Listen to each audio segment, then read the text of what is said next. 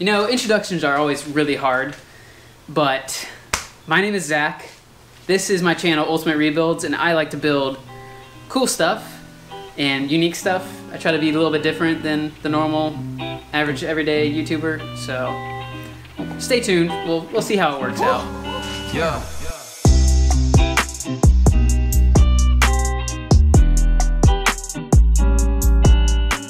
So I got another boat, and I was not expecting to get a boat so soon, but this deal was like way too good to pass up. Let me tell you about how I came to get this boat because it's an interesting story. So I've been looking for a pontoon boat for a while, and I've been looking for something to turn into a party bars kind of style. I just want to like go hang out with my friends and have multiple people out there on the lake.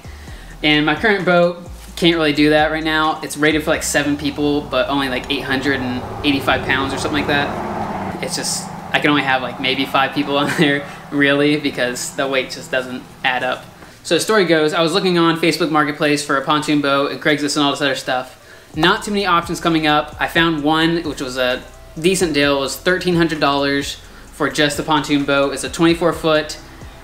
The deck was all rotted out, and it didn't have a motor. It didn't have the whole steering assembly, anything like that. But it didn't come with a trailer, so he's gonna throw in another trailer for another $700, so $2,000 for this thing, which isn't really a terrible deal considering how much pontoon boats go for around me.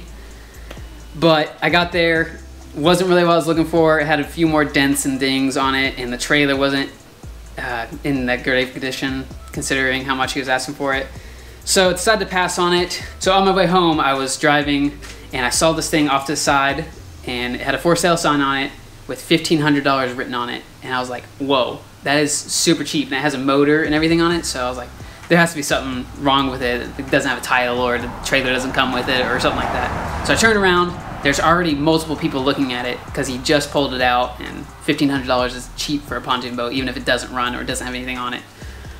Anyways, I go up to him, I'm like, yo, did you sell it yet? He's like, no. So I look over it really quick and ask him, have a title? Yes. Come with a trailer? Yes. Does it run? He said, I had it running out in the lake for a day or so, and it's just too big for me. I don't want it anymore. I took it on trade. So I'm like, okay. I want it. $1,500 is your bottom dollar? He's like, well, I'll take $1,400. So I'm like, okay. I was gonna pay $1,500, but I'll take the $1,400 since you just brought it up.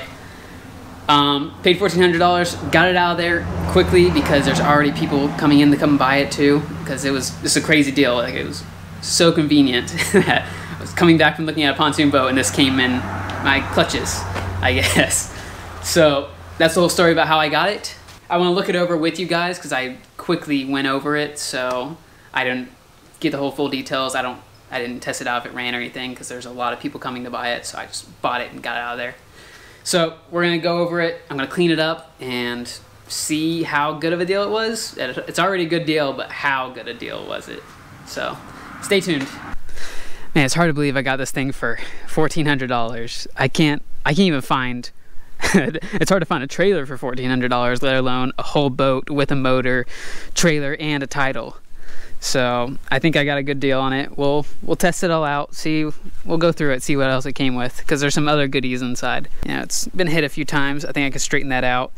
This part, he did not know if it's a hole or if it's a dent. I think it's just a dent. I really hope someone didn't cover a hole with Bondo. Either way, we're gonna take all that off and see what's underneath it, and if it's just a dent, it'll be fine, but if it's a hole, I need to have that welded up and fixed. The panel on this side is really good. The only part right here, dented in a little bit. I think I can pull that out too. Pontoon is in great shape. No major dents or anything.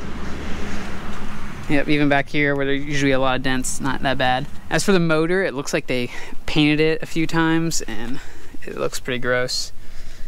He said it runs, but I did not test it out. There's a lot of people coming to look at this thing, and I just wanted to buy it right away, so I didn't really have time to start it up or anything. Either way, it was a good deal. Going down to the bottom of the motor, you can see it looks like the fin got broken off. This is called the skag or the skag. One of those, I don't know how to pronounce it, but it's basically the bottom fin part of this. Helps with controlling it, and it was broken off. It looks like they just screwed it in and put some pop rivets in there.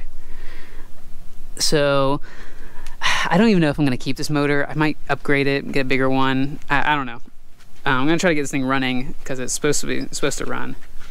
but haven't tried it yet. Panels back here look okay. A little bit of dents, nothing too major. Let's go on the other side. The only thing major on this panel siding is right here. Looks like they hit something. I could probably replace this post eventually, but for right now it's fine. We'll get to that when we start restoring this thing. As for the trailer, it's in decent shape. Obviously the wood needs replaced back here, and there's a spot on the other side that's kind of missing, but the whole frame part looks really great. Everything's really straight. Definitely needs new wheels, and probably replace the hubs on that too, just to get it out of the way. The wood all looks fantastic, like really good shape. I didn't see any soft spots underneath, and I was walking up on top, didn't feel anything too major. Now let's walk up top and see what the interior looks like. Now this pontoon boat is more of a fishing style. Has like all these seats up front for fishing off of. And I think he told me this is a live well, so you just keep your fish in there. There's supposed to be a pump or something somewhere. Yeah, man, it's a lot of water. Carpet obviously is gonna go. These are all your fishing pole slot things. I'm not a fisherman, so I don't plan on keeping this a fishing boat. Hey, look there. Save me $1. Seats, I've seen worse.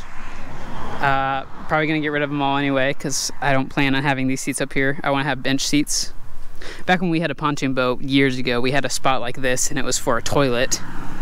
Haven't really looked underneath there too much. I took a peek and it was just full of junk, so I don't know what's back there. Bunch of life jackets, rope, a couple anchors.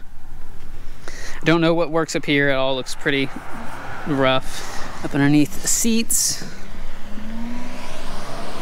Looks a little gross. Some good life jackets though. I'll take those out and clean them up.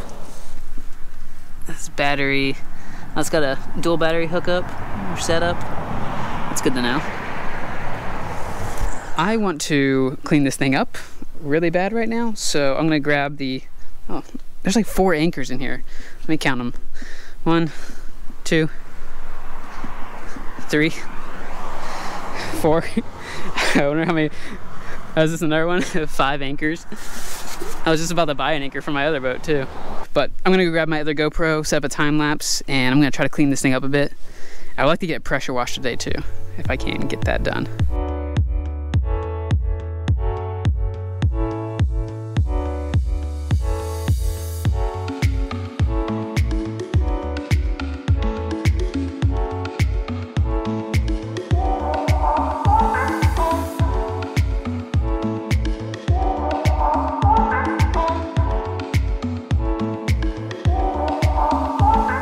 It's all cleaned up, looks better now, but it's definitely not perfect. I still got pressure wash. But let's go over what I found first. This is the toilet. It is brand new. I'm gonna look it up and put a price down, how much it costs. Maybe I can make my money back and I'll have a free pontoon boat. Got a fire extinguisher and unused. I think there's a date on them. They expire. I need to make sure it's okay to keep in here. I gotta get a grip on it. It's pretty heavy. Okay. Yeah, the shock's kind of messed up. Gas tank, pretty big. Don't know how much gas is in it. Engine again. Now let's look at all the junk I threw out. I put it in the categories to make it a little bit easier for us. All right, first category. This is the poles category. I think this is a fishing pole. I don't know what these poles are to, but I'm assuming it's to the boat. I don't know what it's for. These things, no idea. Maybe some kind of fishing thing. Looks like it screws onto the posts, and maybe you put a fishing pole right here. I don't know. I'm just guessing. Rusted tools category. It's a knife for, I'm guessing, fish. Some tools. These are all pretty rusted. It might still work. This thing's not even opening. This is a grill cover. I don't know what they were using it for. Maybe there used to be a grill on there. Who knows? This is the life jacket category. Almost all of them are okay. This one's the only one that's pretty bad. Looks like a rat got to it. I'll throw that one away. Keep the rest of them. I'll put them in something. I'll throw them back in here, and I have other life jackets that are a bit nicer. These ones are pretty okay. They seem to be fine. I'm gonna dry them out and clean them up. Yeah, they look okay. This is the junk category. Look at all these water bottles. It's not even opened. I'm not gonna keep any of them, obviously, because you don't want to keep water bottles that have been sitting in the sun for even a day. they taste weird and not good for you. This thing is full of water. Not gonna keep that. This is just a bunch of empty stuff. Oil, might keep that. Bunch of other stuff. Like the shirt. I don't know what it's from. Biker life clothing, sounds about right. Okay, now for my favorite category, the anchor category. 5 anchors, almost all the kinds of anchors. I took a class when I got my boating license on different kinds of anchors. Couldn't tell you what they're called now. I already forgot, but a bunch of different kind of anchors, which is really cool. These all 3 are the same. This is the anchor I have in my other boat, but this one's a lot bigger, so I'm gonna have to put it in the other boat. That's pretty much it for categories. I'm gonna go ahead and pull out the pressure washer.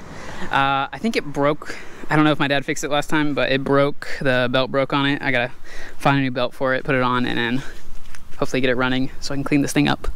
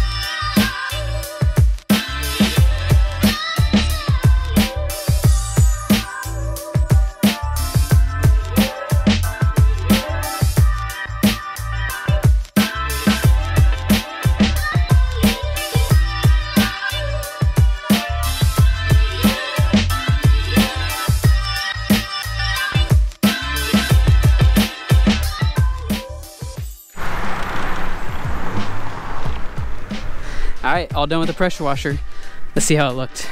You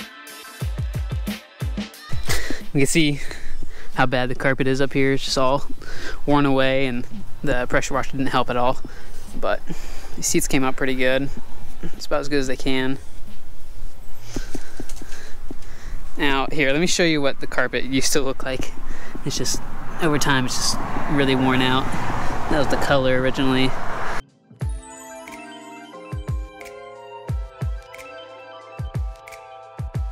This doesn't drain underneath here for some reason, so there's still a bunch of water. I'll either vacuum all that out or just pump it out. I mean, all these seats are gonna come out eventually anyway, so I'm not too worried about it right now.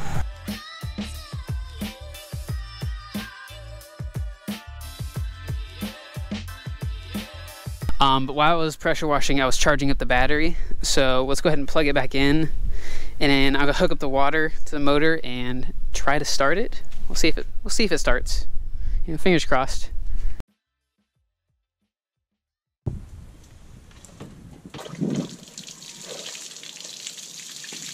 Here it goes. First time trying to start it. It's this key, not that one.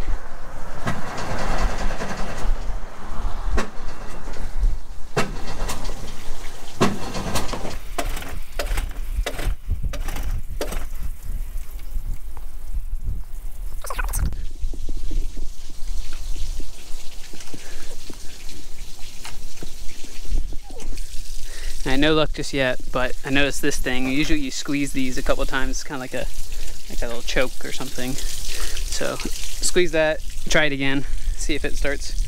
Make sure I'm recording.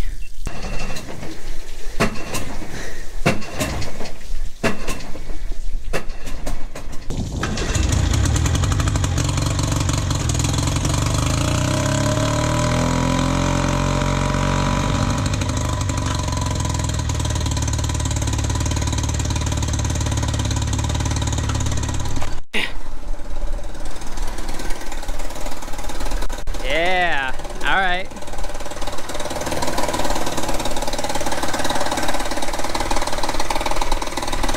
Man, it actually sounds pretty good.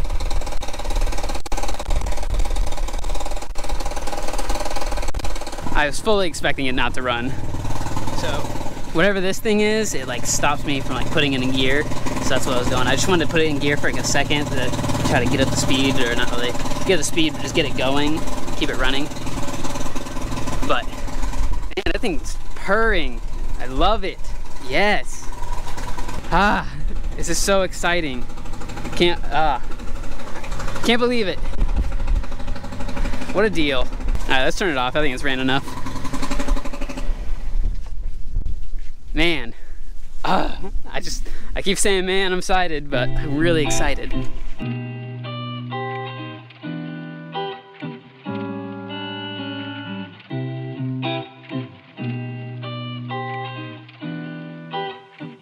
And that's a wrap for this video, guys. I had to talk a lot, and that is not easy for me to do, but I really needed to explain a lot of stuff going on with this boat and my plans for it.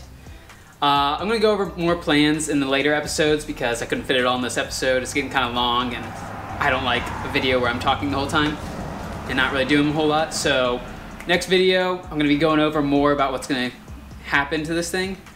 I also want to take it out on the lake, make sure everything works well with that, steering wise. So yeah, I have big plans for this thing. I already have an idea of the layout I want to go for, just changing the whole layout, getting rid of all the fishing stuff, but I'm really open to suggestions that you guys might have. I'm looking for new bench seats, so if you guys have any links to that, email me please, or comment below any other ideas. Email's right here. Also, if you aren't following me on Instagram yet, I do a lot of behind the scenes stuff. I also go live occasionally and answer any questions you guys might have. Yeah, just post a lot on there. I give a heads up when I'm about to post. So yeah, follow me there. All right, guys, I will catch you in the next episode. Start tearing into this thing, maybe take it out on the lake. We'll see. Bye.